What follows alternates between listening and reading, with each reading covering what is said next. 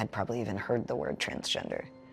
If it did come up, it would be, you know, briefly in health class with, you know, then the sound of laughter. The experiences I had in regards to bullying, it certainly only encourages the shame that literally makes you sick, the hiding, the self-disgust, the,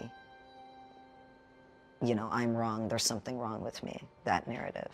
I think with gender dysphoria, it's, you know, being assigned a gender at birth based on your genitalia, and that not being the reality of who you are,